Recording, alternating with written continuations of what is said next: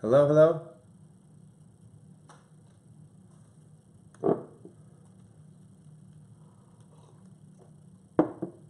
Can you guys hear us? One more try. No volume. Do it from the computer. Hello, hello? Yes. Hey, Tammy, thank you. All right, here we go. Can you guys hear us? One more try. Cool. Okay. We're here. It is Dr. James. Let's try this.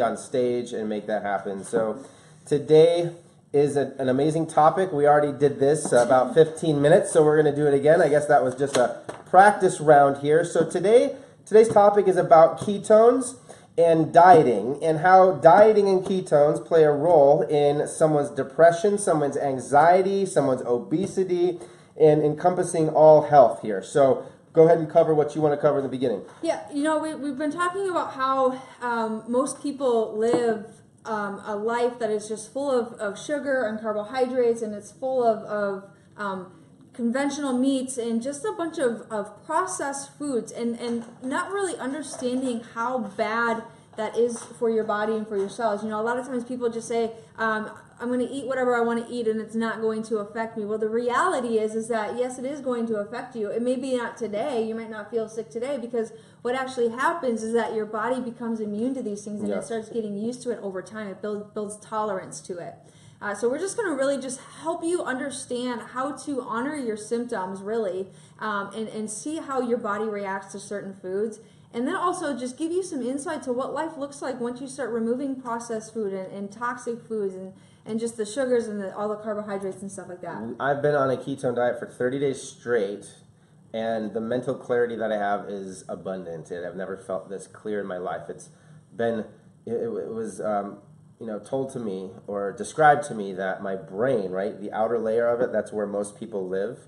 But like, I can literally feel the inner workings of my brain because of this thing called the ketone diet. We'll go through that in detail, but I want to go through the psychology of why people eat and why people diet. And I really think that word diet, right, needs to die. They need to take the T off. We need to kill diets, because diets don't work. You know, there's many people out there, people that I love and care about, and you know, they tried the fad diets and they just bounce back to where they were, or actually they gain more weight. So we have to stop thinking of food as what we're eating, and why we're eating it has to be more of a question, right? What are we doing? Why are we consuming these things? You know, and what is the purpose of that? And for me, it's to fuel my body now. And as soon as I started to think about that differently, that's when my brain started to change from, okay, why am I eating this thing called a protein, which is one of the 3 macronutrients? Why am I eating this thing called a fat? Why am I eating this thing called the carbohydrates?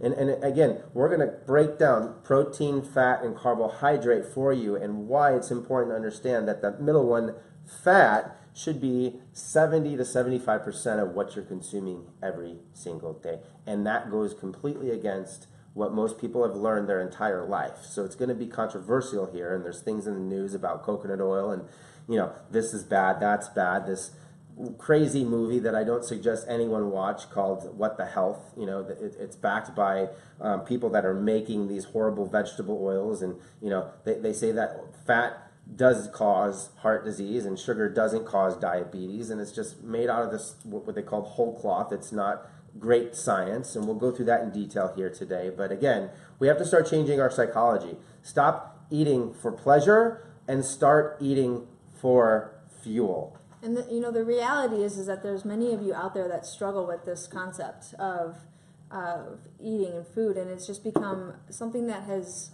overtaken you so much. And there comes a time in your life where you overcome food and you start to obtain control, and that takes time, right? You're gonna allow there's gonna be failures, right? And that's, you know, if we have counted the times that we've failed in our journey to health and to nutrition and to exercise and all this stuff that we've been doing, if we could count the number of failures, we would have a book full of them. But the thing is that we don't see failures as the end. We see failures as a way to restructure, get it back together, and how can I approach this a different way so that I can succeed.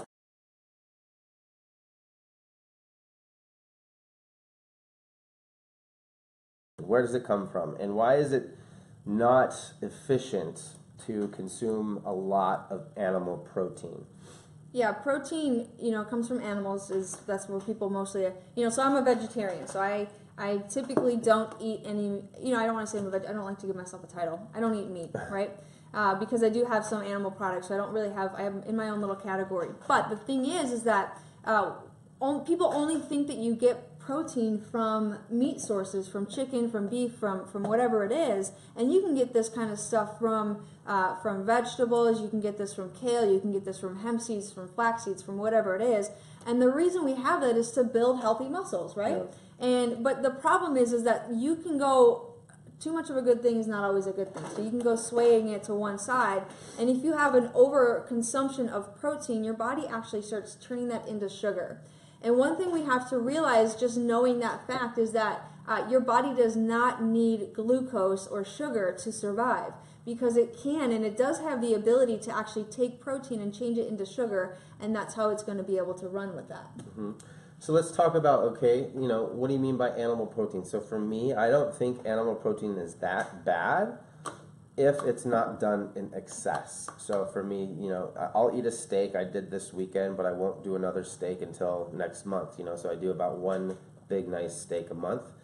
But you gotta realize, you know, if you go to these restaurants that have these aged steak, you know, that steak is coming from processed animals, really. They're just created in a laboratory called the farm, and they're injected with antibiotics and hormones and steroids, and they're fed pesticides in the corn that they eat, and it just destroys a good thing. It creates this inflammatory piece of junk that's on your plate at a nice steak restaurant, and you're paying sometimes $60 for it, you know, and that creates inflammation in your body. So for me, I want to go to the grass-fed farms. Yes, you're going to pay a little bit more for that stuff, but it's not something that I consume every day. Chicken and fish, you know, certain kinds of fish, because there could be problems with mercury and different heavy metals in fish as well. You know, shellfish you shouldn't consume regularly because they have shell and they're bottom feeders, and they eat pretty much just poop on the bottom of the ocean floor. So again, it's the type and the source of protein that, you know, you need to really look at and see what you're consuming. So we have to realize that it's not just a protein, fat, and carbohydrate. You've got to see where the source of that protein, fat, and carbohydrate is as well. So for me, I try to limit the amount of protein intake to 20% of my intake per day, because anything excess in that is going to be converted into what we're going to talk next, and that's a carbohydrate or sugar. So can we stick there on protein for just a second? Because I know that you obviously do some weightlifting, and so a question I get from patients is, am I going to be able to build muscle? Am I going to be able to run just on that? You know, this 20% protein, 75% fat, 5% carbohydrates. Right. Can my body run? Can I build muscle? Can I lose weight then too? Yeah, so for me this morning, like, I think I got 2 people saying, what are you doing in the gym? A patient of mine, and, you know, Brian, if you're out there, good to see you. But, you know, I've actually put on muscle mass, not even trying. And, you know, if I gained 5 pounds on the ketogenic diet, reducing my protein and increasing my fat. And we'll talk about the mechanism of that and the chemistry of that and why that's happening. But, you know, I'm not really trying to build muscle. I'm doing the same routine that I did for the past year and a half, and I'm building muscle and cutting the fat out because of the just switch in the types of protein that I'm eating and the amount of carbohydrates I'm eating and the amount of fat I'm eating. I'm overabundantly eating fat compared to a year ago. So let's move on to carbohydrates and why eating too much protein turns into carbohydrate. That's a problem, right? So again, eating too much protein, more than 20%, it converts in your body to a sugar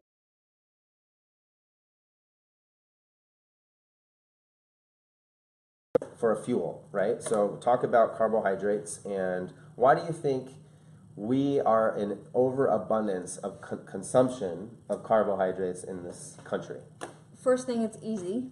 Second thing, it's addicting, right? The grains are addictive. There's a part of the grain that you're actually addicted to, and then also the sugar that it turns into. Your body craves that stuff, right?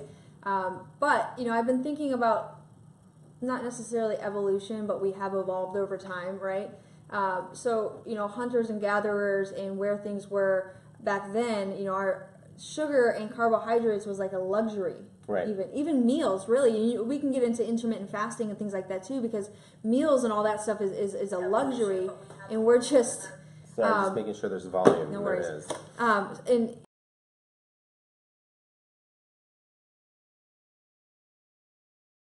carbohydrates, heaven.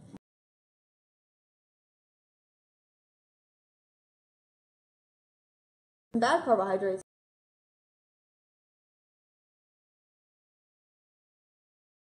But for me,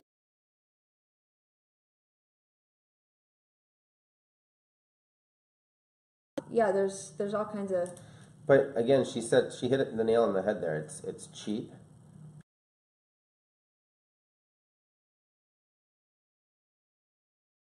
And it's more efficient because you can.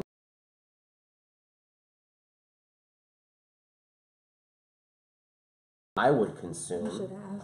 You know, or something anybody should consume, right? Just basically think about it. Add water and it fluffs up and becomes soft like pasta and you consume that stuff. It's not really efficient for your body. And we were never meant to consume. If you think about wheat and these carbohydrates that most people are eating and corn. Corn is a wheat. The seed of the corn is a big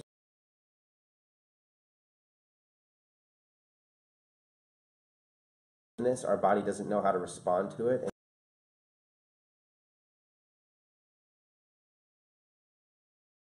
Because it's all stored in your fat cells because we don't use as many carbohydrates as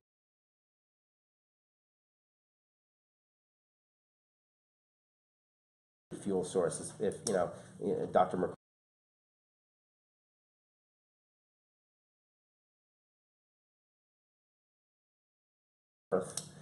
because of the high fructose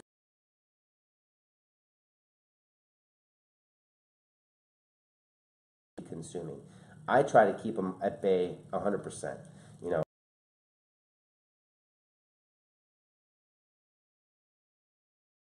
And that's not coming from bread, and it's not coming from Yeah, no. from that kind of stuff. That's from from like a cauliflower.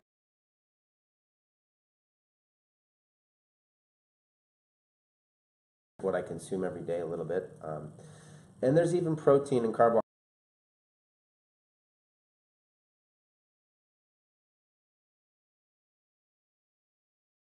Go ahead and like and share this. We had a rough start on the videos, but can you just like this and share it and make sure you're getting the word out? I see that there's a lot of viewers out there, so we.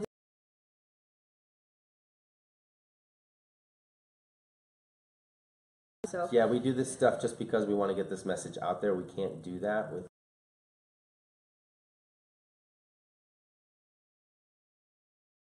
Again, so we can get this message out there. Please. So the main topic we want to talk about today, and it's a very controversial topic, is fat. And I want to ask you, why do you think fat has such a bad rap? Because there's a misconception that fat makes you fat. Where did that come from? I don't know. Some guy said Yes, that you do. some guy that His name was Ansel Keys. he liked this video. And if you look at the video, it's called Big Fat Lies. And basically what he did is right after the war, World War II, he went in and he studied why these cultures that ate high cholesterol had a high amount of heart disease. So he pinned it on saturated fats, and he went into Naples, Italy, and he observed what was going on there. And he noticed that the people that were in the Rotary Club that had more access because they had more money to meat every single day, they ate meat every single day, he assumed that caused more heart disease because the people that didn't have any money had to consume the lower price items like pizza and pastas and different things that would fill you up, but it wouldn't really make you nutrient dense. But he left out the fact that, pizza contains what? Sugar. Cheese. So that contains a lot of cholesterol. The animal proteins contains a lot of cholesterol as well. And I want to teach you guys that not one study out there has proved that high cholesterol in your bloodstream causes more heart disease. It's never been proven, not even once. They're even saying that people that take high cholesterol medications, they die with lower cholesterol, but it's still causing the same result as if you were not taking the high cholesterol medications. So and it's a complete big lie that your big pharma is banking on, and they're making all these, I've said this for years, but there's thousands of people, hundreds of thousands of people that die every single year on cholesterol lowering medications like Lipitor. And if we think about it, when we talk about this fuel and the source, your brain and your spinal cord and every cell, tissue, and organ that's in your body has what we call a lipid bilayer. And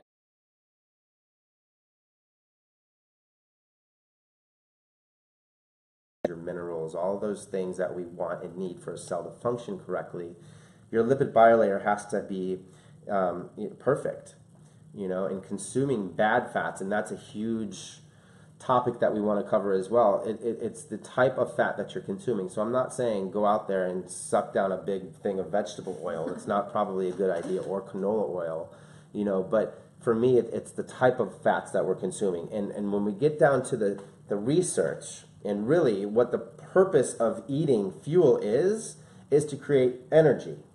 And the books that I'm reading, we learn about this in biology class back in 8th grade, and then all the way through chiropractic college and all this stuff that we learn. We learn about the powerhouse of the cell. Mm-hmm. And what is that called? the mitochondria. The mitochondria, the mighty mitochondria. And they make your ATP, which is your energy production. If you want to get scientific, it's adenosine triphosphate. And there's 10 million billion mitochondria in every body's body. Okay, so if you think about that, the tip of this pen would hold 1 billion mitochondria. So it's just so crazy for me to understand. I have to keep looking at this, but 1 billion mitochondria on the tip of a pen in every cell that you have in your body. And if you think about it, for me, the average person has 10 pounds of mitochondria in their body. So for me, I want those mitochondria working for my benefit. If they're creating my energy, I want them efficiently fueled and working correctly and making sure that, think about it. If only 50% of those mitochondria, 10 pounds, there's only now 5 pounds working correctly, mm-hmm. You're going to be lethargic. You're going to be depressed. You're going to have anxiety. You're going to have all of these other things. So again, when we talk about fuel, the main source, the best source that those mitochondria can work from is fat. Yeah, I do these specific blood and urine tests. This is really what I get to see. I get to see, things like CoQ10 being out of balance and vitamin B being out of.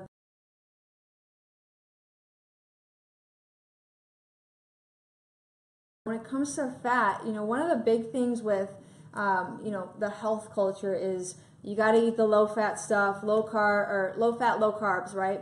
And so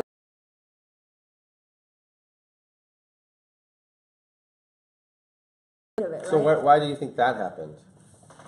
because it became culture and somebody made it popular and everybody started following It's it. a study. This is the Ansel Keys. So go ahead and look at the Big Fat Lies video on YouTube, and it's only 2.5 minutes, but it just breaks this down in depth. And we'll put it in the show notes at the bottom of this so you guys can get it. But it's called Big Fat Lies, and it's a cartoon in the beginning, and then they interview some doctors. But again, after that 1951 study came out, fat started to be taken out of our foods. So they noticed that the fat that was in the foods tasted good. Fat tastes good, right? Fat is flavor. Fat is flavor, if you like to say it. Fat and salt. If you're a good chef, you know how to work your fat and you work your salts and you work your citruses. And that creates an amazing chef. So if they take the fat off the market and out of your foods, what do they have to add to it? It's sugar. And not just sugar. It's high fructose corn syrup. It's not even sugar made, from a cane. It's sugar that's made in the cornfield down the road, and it's inefficient fuel. And they say that if you get 1 drop of high fructose corn syrup in your bloodstream, the raw stuff, it kills you. It's fatal. And we have it. Look at your packaged foods. Go right now. Look in your cupboard. Bring your phone to your pantry, turn your crackers around, and look and see if it doesn't say high fructose corn syrup and a million different kinds of sugar that's been added. We did a talk, and this lady was talking about, one of our patients, not a lady, but one of our patients, was talking about how this person was on the ketone diet, and they were eating Skippy, the low-fat Skippy. So she turned it around, she compared the regular Skippy to the low-fat Skippy, and it had double the amount of sugar in it because it tasted so bad when they took the fat out, because they thought fat was bad for you. You said something there is modified ketogenic diet, and we always talk about trying to stay as pure as possible, because the more you modify something, the more modified your results are going to be. And it's for you ladies out there that are worried about eating fat and it affecting your weight. For me, I've been doing this for about a month now. He brought me over to the dark side. And so being consistent with that, I've lost 7 pounds in the last month, and I've slimmed down, I've gotten more cut, and my workouts are better, my energy is better, my thinking's better, our communication is better. But when we're off, man, we're off. But and you know that, and you just have to honor those symptoms to knowing that. But you're not going to. Sometimes people are worried about either gaining too much weight or losing too much weight. Your body is going to know exactly what to do when you put the exact right foods in it, whether it's fats, whether it's proteins, whether it's carbohydrates. But it's got to be a clean, good source. You have an intelligent wisdom inside of you that's going to do what it needs to do to create what it needs to create. And there's power in also fasting. So for me, I do intermittent fasting with this diet. So I haven't consumed anything solid today yet. So basically, in my tea in the morning, when I wake up at 5 a.m., I heat up some water, put a tea in there, put some good ghee and some coconut oil in there as well, and some turmeric, and that's my breakfast. And then, I did a call this morning. After that, I took a spoonful of coconut oil, and then right before this I did that as well, because my brain doing these things just runs through energy. But again, if I was consuming so many carbohydrates like I'd been used to for the last 30 years of my life, then I go through cravings, and I don't even have a craving yet. I'm not hungry. I know I need to eat soon, but I'm not like, oh my God, my whole body's in. And that has helped our relationship as well, because I don't go through those crazy mood swings. And I know a lot of you out there can relate to that. Like we talked about, we had those technical difficulties at the event on Saturday, and I just stayed calm. I think she was more crazy than I was. Because I'm used to the old James. Because she used to me going flipping off the wall, but I stayed calm, and my cortisol levels stayed down, and we ripped that talk, and I think we got a lot of great messages out there to people and helped transform people's lives. But again, it's the cortisol production, and also we talk about if you're consuming too many carbohydrates, it's the insulin production. And the insulin production is really what we want to keep at bay, because if you're producing too much insulin, that means you're producing too much inflammation. And that's really, they've done research with rats, and the more inflammation, the more insulin that they produced, they injected them right into their femoral artery, the more inflammation they had, because the body responds by inflaming. And that's when the LDL, that bad cholesterol, right? So there's 2 different types of LDLs. There's the fluffy kind and the little kind. The little kind oxidizes faster, so that's when it becomes plaque. but it's not because of the fat that you're eating. It's because of the sugar that's causing the inflammation that gets stuck to those things that, so again, it's all encompassing. You can't just consume more fat plus eat more all of the sugar that you're eating today. You've got to make sure that you're doing it correctly. So again, when we talk about the different portions, proteins 20%, fat 75%, carbohydrates 5%. I was just thinking about how, like, if you're angry, it's because your cells are angry, and you're just expressing what your cells are expressing. That's a great transition. And if your cells are angry, I wouldn't say angry, tired. I would say tired. If your cells are tired, then that's going to be manifested in different ways in different people. So for me, when I'm tired, I get just like a pleasure to deal angry. with. And I'm going to be completely transparent. Like, do not come around me when I'm tired. And when I have abundant energy, my communication's better, with my family. My communication's better with my patients. My communication's better. And again, I was good before, but now I can last longer. Like this weekend, my house flooded up at the lake, and I had mud all over the basement, and it took me 2 days to get it out. I didn't get much energy, replenishment this weekend. I didn't get much rest, and Monday I usually would have been like, I'm not coming to work. I can't even move. But I made it through it. It wasn't pleasant. I still had, some issues to go through. But again, this diet helped me go through all of that. And if you think about people that are depressed, you look at that mitochondria function inside of their body, and I guarantee you that mitochondria function is not working to their full potential. Anxiety, depression, all of this stuff, it encompasses energy. Yeah. Go ahead. No, I was done. Cool. So I just wanted to go through some stats. We know that 10% of women 18 or older are on antidepressants and 4% of men. And I read something like mind-blowing this morning about how pharmaceuticals actually have been depleting our cells, okay? And so it depletes your cells of nutrients that you absolutely need. And the three main ones that it depletes are CoQ10, magnesium, and vitamin Bs. And when you think about what the mitochondria needs, it's those exact three things. So, why do they need that? Let's go back to that. The Krebs cycle. Yep, the Krebs cycle is huge, and that's what CoQ10 is the fuel going in to make everything start running, and then it goes through the whole scientific. Yeah. So if you're missing just a little piece of that, it's like taking a cog out of a wheel, and your whole watch stops because you're missing a key ingredient to make everything function correctly. And then multiply that by 10 million billion mitochondria, and again, it's just like the dimmer switch is on and you can't function correctly. It's just interesting to me that the medications that they're giving people for antidepressant and like anti-anxiety stuff is depleting the exact same things that you would need to have healthy, happy cells, and yet there's been no. I mean, I'm sure there is some sort of a correlation between that with them, but they're ignoring it, and just ignoring that stuff just doesn't make sense to me. You're putting a blinder on, and it's right in front of your face. So we just want to shed some light on this stuff today because, I know that when I've gotten into ketosis, my sleeping has gotten better. My dreams are more, I'm like crazy. We have a patient, and he just started doing the ketogenic diet, and he just went through this metabolic testing with me, and switching all of his supplements, switching into the ketogenic diet, and he is like, I don't know where all this energy came from. It feels like somebody just turned on a light switch for me. That's what you said, like, I was using the outer part of my brain recently, and now it's like I'm going in the inner depths of it, and I think that's a great illustration of that. And he even says, he's like, I have so much energy, and it's like 9 o'clock at night, and I'm like, how am I going to fall asleep? He's like, and then my body shuts down, and I fall asleep, and then I'm up at 5 a.m., and I'm just like ready to go. Yeah. And so that's really like just how we feel, and we're just excited and happy. And like yesterday, like somebody was like, you just look so beautiful. I had like 4 people tell me that yesterday. I'm like, I have the same outfit I wear on every Monday. It's the same, You start radiating a different vibration, and I think people can pick up on that, and you start thinking different thoughts. And that's huge because, if you're in a rut and you're depressed, that rut you can't get out of until you make that decision.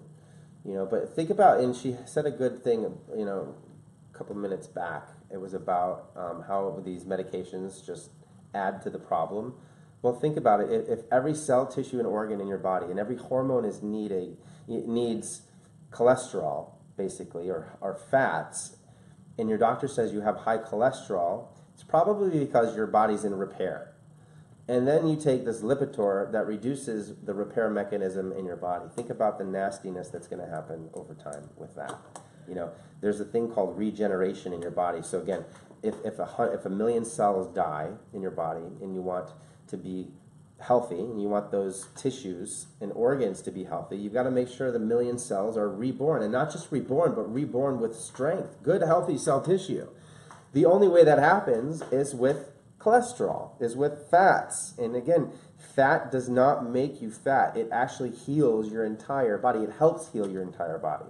You know, it's a key ingredient to the makeup of the cells, tissues, and organs. Like I said, every single cell, tissue, and organ. So just because a doctor takes a snapshot, a blood test, and says, hey, you have elevated cholesterol today, doesn't mean anything.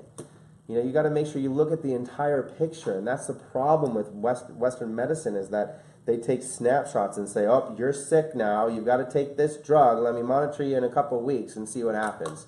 They're never looking at the cause of the problem. They're never looking at the issue. They're always covering up the symptom. You know, just as we wrap this up here, we're about at our 30-minute mark here. You know, sometimes I hear people say, I don't have time to make food, I don't have time to do this. And, you know, the first thing that I think of when I hear that is, you do have time. We have the same 24 hours in the day. Your value system is just completely turned around. So if you value something, you make time for it. And that just comes with restructuring your war plan, restructuring your day, and figuring out what you value. You know, so if you ever tell me that you don't have time to exercise or eat right, you know, it's just a complete lie. It's an excuse. And it's time for us to become less, have less forgiveness for our excuses, right? Because sometimes we get a little bit too cozy inside of our excuses, and we let excuses run our lives. And more excuses are never going to change your circumstances. It takes action to really start changing those circumstances and get the job done. And it's just it's a commitment. It's a decision, and it's a yes, I'm going to do it. Yeah, and if you don't have time, really what that's saying is you don't have energy.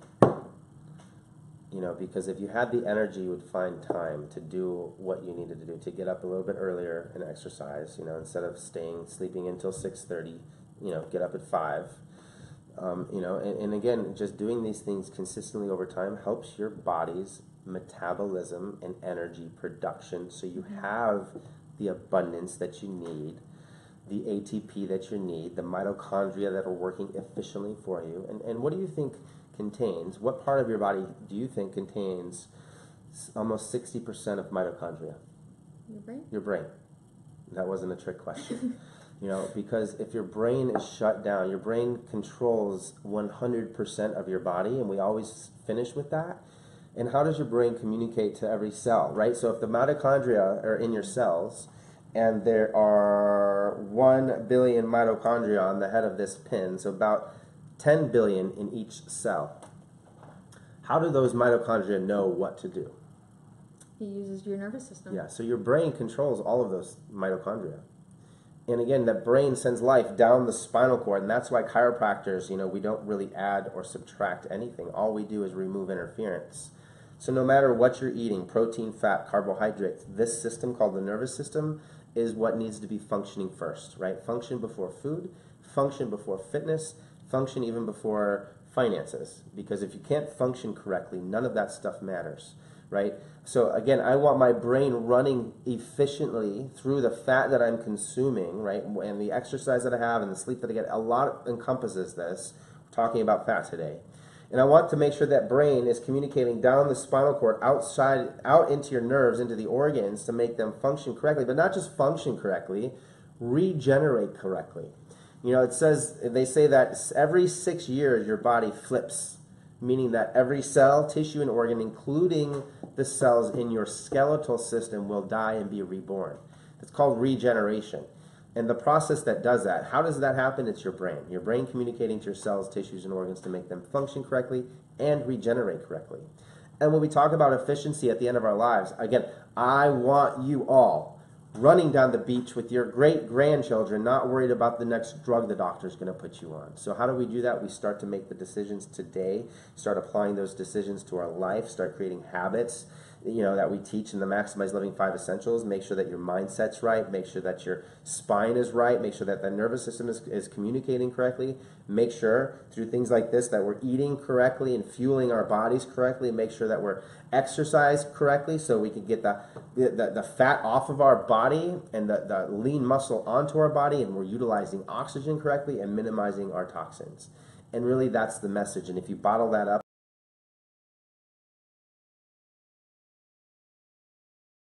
that's good. perfect. So That was Tea Time, episode 4. If you have any questions, put it in the comments below. remember that we love you guys. And again, we want you to like this and share this. We know that this information can save and change someone's life. So go ahead and get that message out to as many people as we can. See you next week. Thanks a lot. Bye. Peace out.